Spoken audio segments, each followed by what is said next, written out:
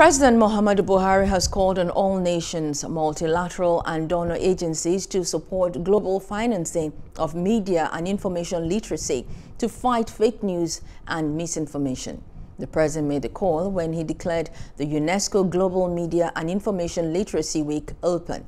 The president, who was represented by his chief of staff, Professor Ibrahim Gambari, said he was aware that one of the major outcomes of the conference will be the Abuja Declaration.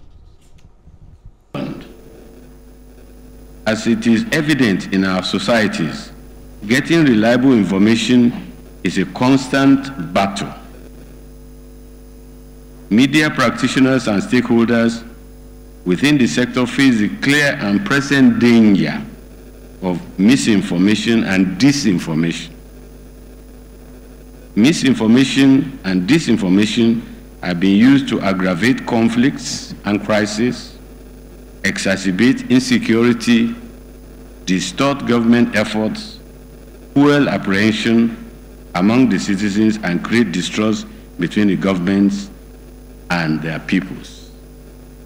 On our part as a government, we will continue to support policies and plans aimed at advocating the use of MIL to create a peaceful and cohesive society where trust and respect for each other become a norm rather than an exception.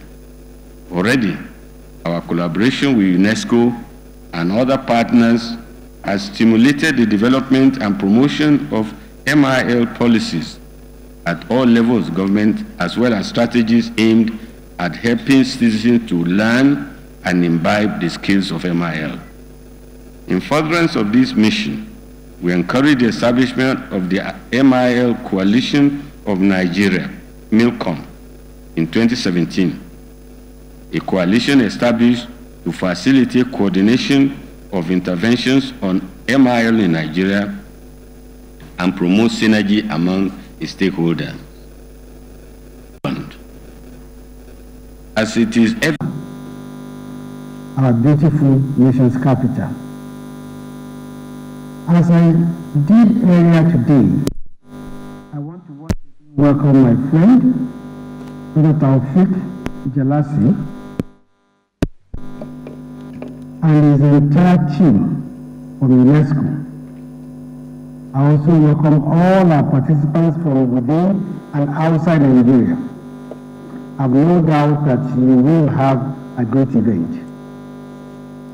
This is the 11th session of the Global Media and Information Literacy Week Future Conference and Youth Forum.